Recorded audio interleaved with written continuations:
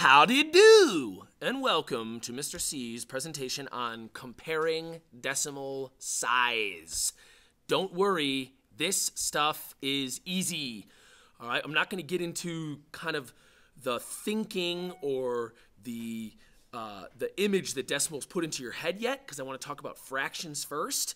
And I haven't done that yet. So I just want to really teach you a nice two-step process for how to look at some decimals and know in your head which one's bigger right off the bat, okay? So let's go ahead and dive right into this and ask the question that we always ask, why do I need to know this? And there's a couple good reasons. It's going to help you to organize things. So if you can look at decimals and you know which one's bigger, which one's smaller, you can put them in order, which is nice.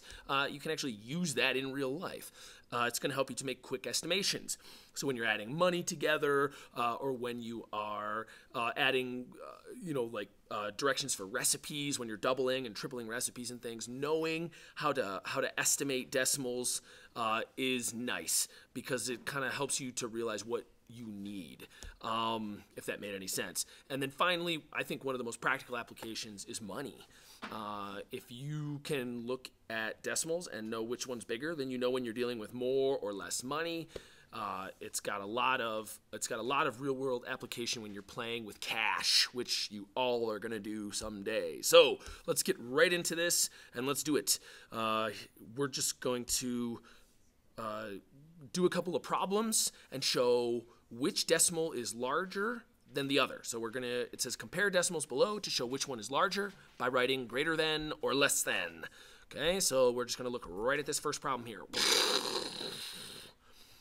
13.99, or if you know how to read that, 13 and 99 hundredths. If you don't know how to read decimals, you're watching the wrong lesson. You should already know how to do that. And then the second one is 14 and 1 hundredth. All right, here's rule number one, or step number one in a two-step process for figuring out which decimal is larger. Step one, check for whole numbers. Okay, we're gonna look and see the whole numbers first. Ignore the decimals, all right? If there is whole numbers, okay, if there is whole numbers in this problem, you look at those first and ignore the decimals. 13, 14. Which one's larger? 14. Boom. You don't even have to look at the decimals. That's the answer. I'll do it in green so that you can see it better. Okay, that is the answer. 14 is larger than 13. It doesn't matter what comes after the decimal point on either side, okay? Because 14 is always going to be larger than 13 and a piece. And that's all the decimals are, really, is just pieces, all right? So that's it. That's the answer. You don't have to go any further. You don't have to think about anything else. Kind of cool, huh? Okay, so let's go on to the second problem. Notice how I didn't even look at that 0, 1 and that 9, 9. Okay? Here's the second problem. 0.099, or if you know how to read that, 99 thousandths. And 1/10 is the other problem. Okay, so this is where we're going to get into step two. All right? Assuming that there's no whole numbers, all you're going to do is look at place values from left to right. Okay, so starting in the tenths place, you're just going to look at the tenths place for starters. Okay, and are one of those digits bigger? Well, in this number, we have a 0 in the tenths place, and in this number, we have a 1 in the tenths place. Is one of those digits larger? Yes. So stop right there. That's your answer.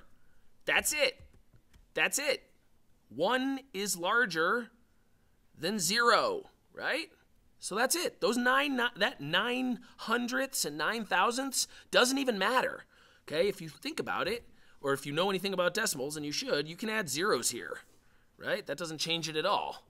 Okay, so this 1/10 is larger than these 99 thousandths, all put together. That's the answer. Okay, we have our answer right there. Okay, we don't have to go any further. Ignore the 9s, ignore the zeros. 0 is smaller than 1. Therefore, the alligator, that's how I like to think about it. I teach my kids, right? Think about the greater than or less than symbol as a little alligator, right? And he eats the larger side, right? So he's going to eat 1/10 before he eats 99 thousandths. Okay, so let's try that rule one more time because I know it could be a little confusing. All right, we're going to practice it on this last problem. So here we go. Okay, we're going to compare digit by digit. Okay, because look, there's no whole numbers. All right, I've checked for rule number 1. There's no whole numbers. So then I just move place value by place value. So let's start at the tenths. Here we go. 1 and 1. Is one of those larger? No, they're equal. Okay, so let's go to the next one. 2 and 2. Is one of those larger? Nope, they're the same. So we move to the next place value. The thousandths place. 3 and 0. Is one of those larger? Yes. Which one's larger, 3 or 0? 3. So the alligator is going to eat that number. Okay, this number is larger than this number.